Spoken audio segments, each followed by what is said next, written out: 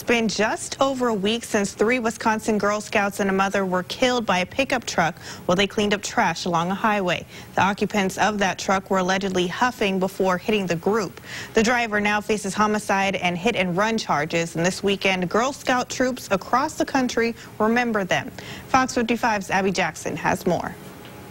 A moment of solidarity as Girl Scouts come together to remember some of their own and to sign cards to raise the spirits of a 10-year-old survivor.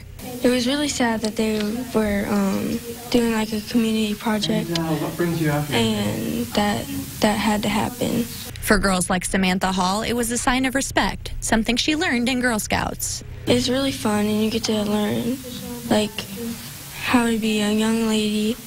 Ruth Strasser with the Girl Scouts of Northern Indiana, Michiana, says it's never easy to explain tragedies to the girls. First and foremost, we care about their safety when they're doing these projects, and unfortunately, sometimes things just happen.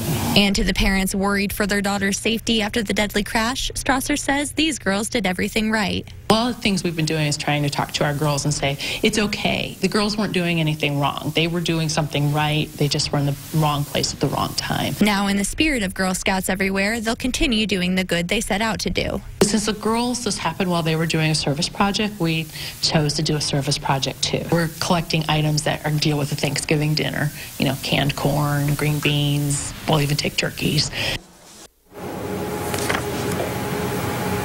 The 10-year-old girl who survived was last said to be stable at the hospital. If you have cards you'd like to send to her, or if you want to donate a canned good to the Girl Scouts, you can drop them off at their office.